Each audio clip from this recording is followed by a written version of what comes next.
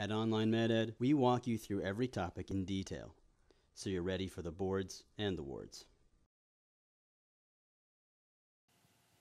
Sleep 1 is going to be about the physiology of sleep. You're probably not going to get very many test answers right from understanding this lesson, but it's here because it will help counsel patients on how to get better sleep, and your understanding of what happens during sleep will be important as we talk about the parasomnias that come in the next lesson. That is too much sleeping or not enough sleeping.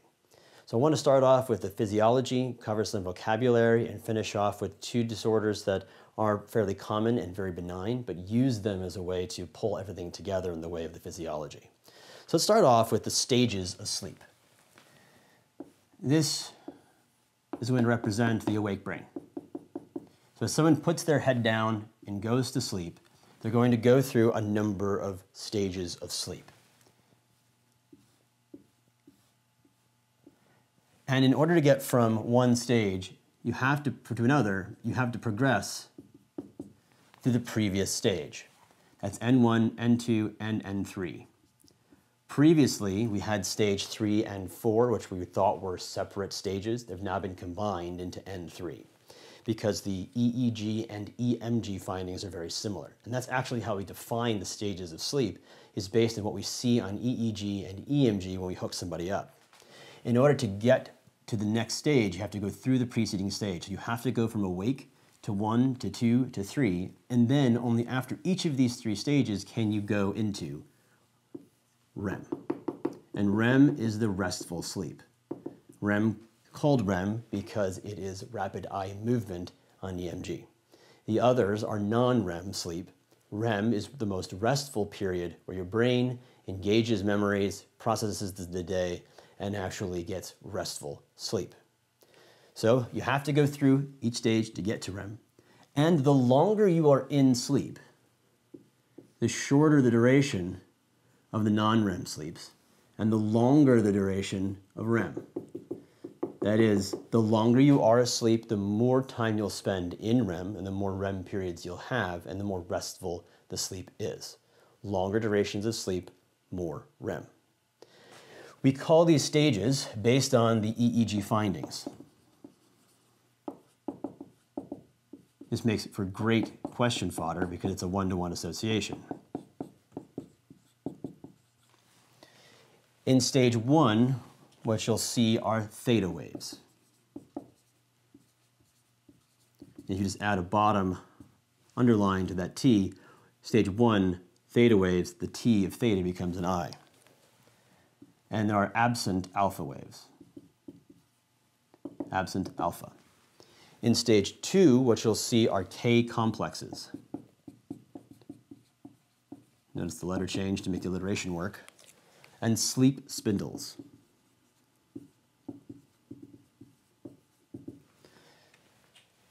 Stage 3, delta waves. And in REM, the restful sleep, you're going to have an EEG pattern that shows an awake brain. And an EMG will show complete loss of tone. That is atonia, except for the rapid eye movements that characterize REM sleep. And a normal part of the physiology, but not necessarily required for this, diagnosing the stage, is going to be both female and male erections. The closer you are to the aroused or awake brain, the easier it is to arouse you from sleep. That is, stage 1, 2, and REM are very easy to arouse. You can wake the person up easily, where someone who's in a deep sleep is difficult to arouse. And you felt this with that alarm clock. Even though you've slept 8 hours, when the alarm goes off, you're really groggy and it takes you a while to come to. Well, that's because you've been ripped from a deep sleep. Versus when you're having a dream and you wake up just because the sun's there and the alarm didn't even go off, you startled yourself awake. Well, it's because you're near the aroused state. The EEG pattern is the same in the awake brain and the REM brain. And then you need to memorize which of the EEG findings are associated with each of the different stages. 2 vocabulary terms I want you to know about are sleep latency and REM latency. Sleep latency is the amount of time you put your head down to the time you actually enter stage 1. That is falling asleep time, the duration it takes to actually go to sleep. This is going to be significantly increased in insomnia and decreased with sleep deprivation. If you've had a big test, you might have some anxiety and have trouble going to sleep. It takes a long time to get there. But if you've pulled an all-nighter studying for a big exam, after the test, you crash and go to sleep really easily. That's that sleep deprivation. Sleep latency is influenced by the amount of time you've had sleep and also other disease states. You need sleep, so not sleeping makes it easier to get to sleep. But you also need restful sleep. That's REM latency, the amount of time it takes from the time you've entered sleep stage 1 to get to REM. This is normally about 40 minutes, which means that if you take short naps, you're not entering REM, so you're not getting really restful sleep. Your eyes might feel better that you've closed them, but you've never really engaged restful sleep. REM latency is going to be decreased in narcolepsy. We'll discuss narcolepsy in the next lesson, but you'll see they have complete loss of tone and they jump right into REM. It's also decreased in sleep deprivation or REM deprivation. Body needs sleep. Body needs REM. If you take sleep or REM away, the body is going to be able to get to sleep and into REM faster. REM deprivation can occur in 2 major disease states, obstructive sleep apnea and alcohol use. In obstructive sleep apnea, multiple apneic periods cause a person to wake up constantly. Because you have to progress from one stage to the next, and they constantly get woken up by their apneic spells, not to full arousal, but they don't actually go through all the sleep phases. They never get to REM. And so with a reduced REM time during their sleep, they wake up unrefreshed, so they have daytime somnolence. Alcohol does decrease the sleep latency. You pass out when you drink. But unfortunately, it reduces REM also. So people who are chronically using alcohol or benzodiazepines may be going to sleep, but their sleep isn't as restful as it could be. And there's a phenomenon called REM rebound. That is, the amount of REM you get significantly increases when you've deprived the body from REM sleep. You start taking the alcohol away, or you give them a CPAP machine, all of a sudden they're able to get into REM and they have REM rebound. They have a lot of it. Still tested are going to be the neurotransmitters, and because this sand man comes to put you to sleep, we use sand as our advanced organizer. S is serotonin,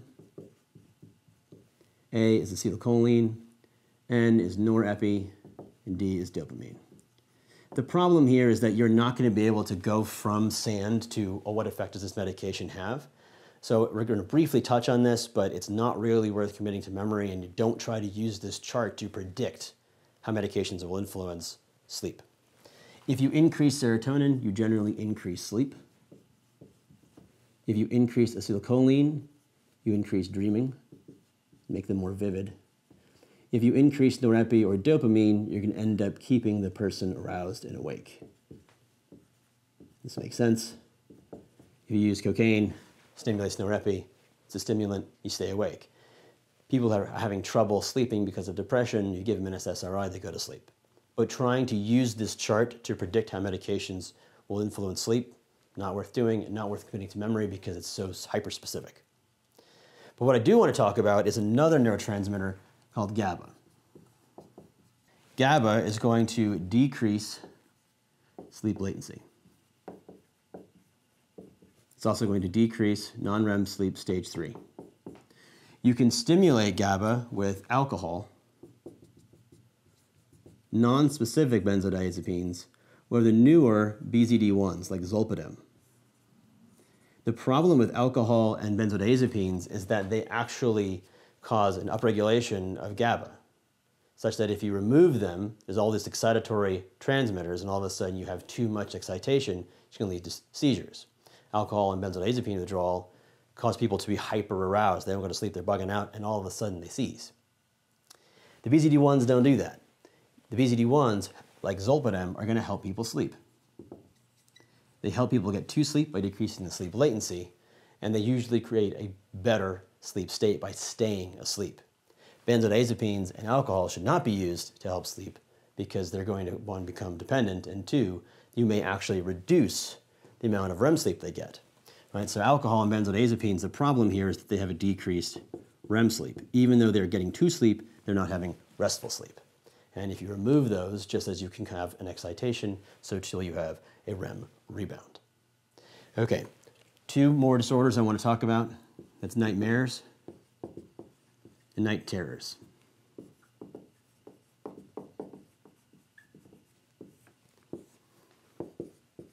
Nightmares are dreams gone bad. And because they are dreams, the person will be in REM, which means they'll have no tone.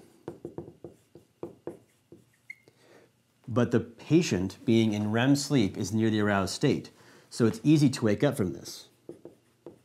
So the person will awake and they will remember. They remember that they just had a dream. They may not immediately recognize, well, that was a dream, but as they wake up in their room, they're like, oh, I was dreaming. It's okay, that wasn't real. This can happen at any age, and you'll see why I'm doing this as we talk about night terrors. The diagnosis is clinical, and in general, nightmares don't require any treatment. But you should reduce whatever stressor there is in their life that's causing these nightmares. If the person, however, is having nightmares as a product of PTSD, it's their flashback, and the PTSD does need to be treated. And you should treat the PTSD with an SSRI and psychotherapy. But because it occurs in REM, the patients who don't like their nightmares and their flashbacks may figure out if they drink, they can reduce their nightmares by using alcohol or benzos. And so they self-medicate with the wrong medications. Don't use alcohol and benzodiazepines to suppress nightmares. Engage the stressor that's inducing them instead. Night terrors are a board favorite because they're so easy to spot. The patient is in non-REM stage 3.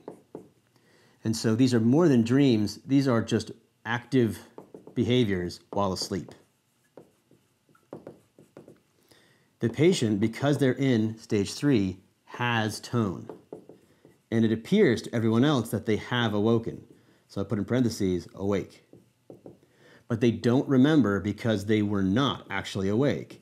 This is a kid who sits up, screams, maintains tone, but is inconsolable. The parents freak out because it looks like the kid's having this traumatic experience, and the kid goes to sleep and they doesn't remember that it even happened. The parents will complain about this about their child.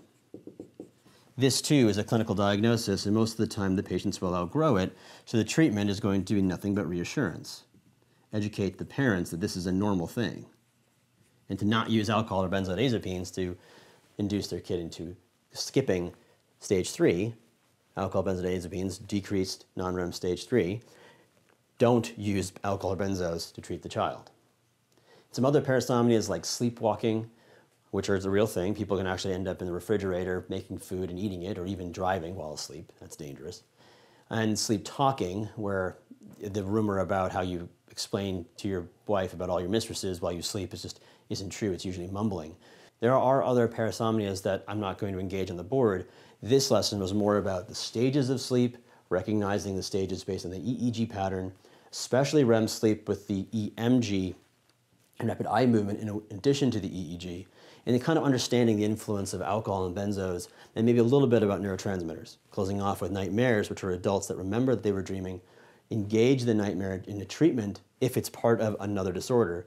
Night terrors occur in kids. Parents care, kid doesn't, kid will outgrow them. That's sleep 1.